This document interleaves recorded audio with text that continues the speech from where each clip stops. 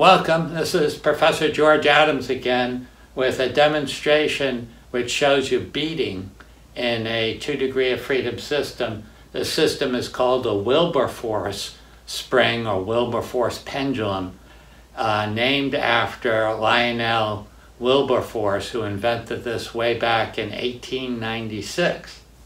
And what it is, as you can see, a mass at the end of a very long spring. And it has, of course, 1 degree of freedom associated with vertical motion. I'll pull it down and let go, and you can see it oscillates up and down with a characteristic natural frequency of roughly 1 hertz, a bit less than 1 hertz. But at the same time, I can give this a rotational displacement and let go, and it oscillates in the rotational mode. And this spring, along with the mass at the end, has been designed so that those 2 frequencies are very close together. And when you have 2 frequencies very close together, as you may know, you tend to get a beating phenomena where, as you'll see, energy will be transferred back and forth between the translational mode and the rotational mode. Now, and of course, in order to get the beating, you do need some coupling between the translation and the rotational mode, and that coupling is supplied automatically by the spring. You can imagine where if you extend a spring, you really are tending to twist the coils somewhat. Now, let's see what happens. I'll give this a translational displacement, let go. At first it oscillates mainly up and down, but with time it seems to be rotating more. So some of that energy from that translational mode is being dumped into this rotational mode.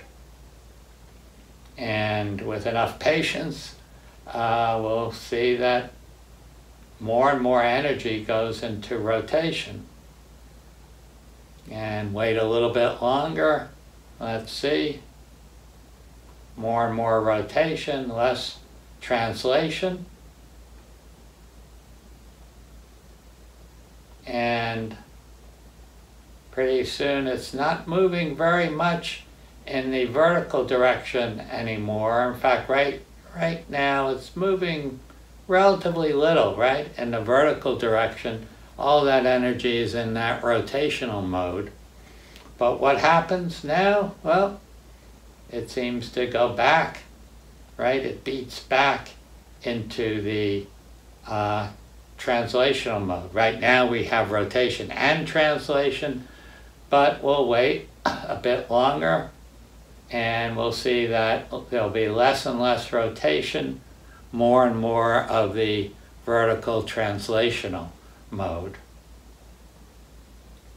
And if we wait long enough, we should get back more or less to the starting point where it was basically just oscillating vertically with very little rotation. Of course, there is some damping in the system, right? So we won't get back exactly to the initial state, but we haven't really lost very much energy, right? Right now it's oscillating basically just vertically, very little rotation, and now it starts to go back into the rotational mode.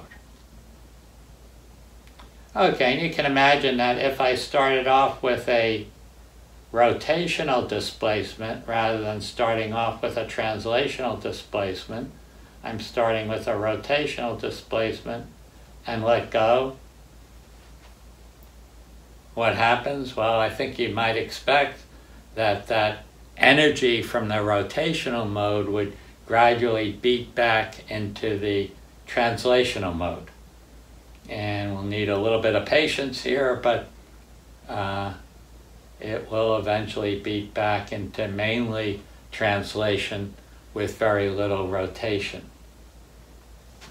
Now, what I'll be showing you on a PowerPoint slide is a somewhat different system, but still a system which exhibits beating. And we'll have 2 masses connected to each other by a spring, with an additional spring connected to ground on this side and another spring connected to ground on this side. You'll see the configuration in the slide, but we'll find that there are two modes of vibration, one in which both masses move back and forth with the same frequency and the same phase, and the other mode in which they move in opposite phase to each other, but still in synchronous motion, that is to say, with the same frequency.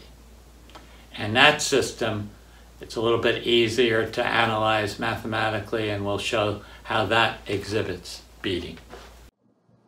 So here we have a schematic of a 2 degree of freedom system. As you can see, there are two masses, x1 and x2, each of which have the same mass m, each of which are connected to ground through a spring of stiffness k. And connecting those two masses to each other is a coupling spring, which I call K sub c. Now, as we said briefly a little while ago when we were talking about the Wilberforce spring,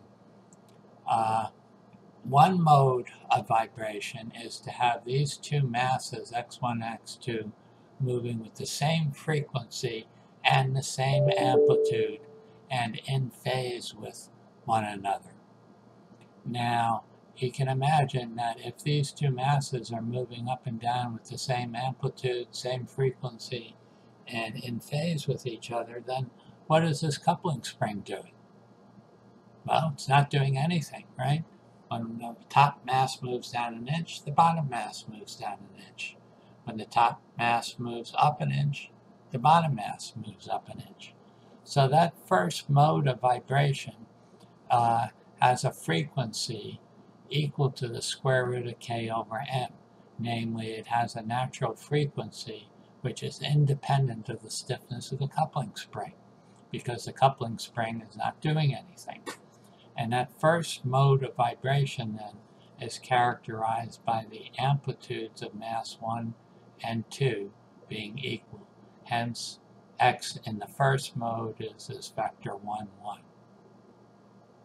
Now, second mode, things are different. Suppose we ask the question, what would happen if both masses moved up and down with the same frequency and amplitude, but opposite phase? So when mass x1 moves down an inch, x2 moves up an inch, and so forth. When x1 moves up an inch, x2 moves down an inch. Well, in that case, what happens to the coupling spring? It's being compressed and stretched symmetrically, and a point in the middle of the coupling spring is stationary. So it's just as if that point in the middle of the coupling spring was connected to ground. In other words, it's just as if the coupling spring were cut in half and that half spring were connected to ground. And as we know, and it does seem counterintuitive, if we take a spring and chop it in half, its stiffness actually doubles.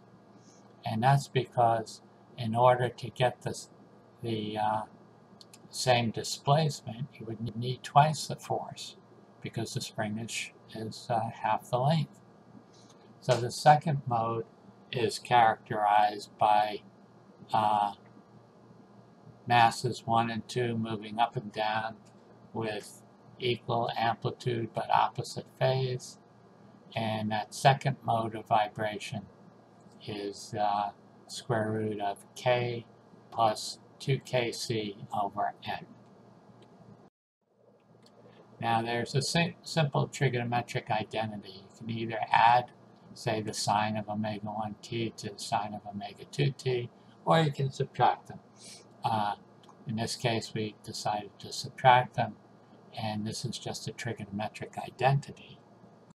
But if we define omega to be the average frequency and epsilon to be 1/2 of the difference between the two frequencies, we can rewrite this trig identity in a different form. And in this form, you'll see it has a sine epsilon t and a cosine omega t. And if we take the case of weak coupling, such as what we had in the Wilberforce spring, where Kc is much less than K, the spring that couples these two masses is much less stiff than the main springs are, then of course you see that omega 1 and omega 2 are very close to each other, not identical, but very close to each other, and hence epsilon, the 1/2 the difference frequency, is much less than omega. Now what does that mean? Well, if epsilon is small, you basically in this term have a cosine omega t whose amplitude is varying as a sine curve. Because epsilon is a small number, so the sine epsilon t varies slowly compared to cosine omega t. And we'll see that in a subsequent graph. Now, here we have a sine and two sine curves of slightly different frequency, and we're going to subtract them from one another.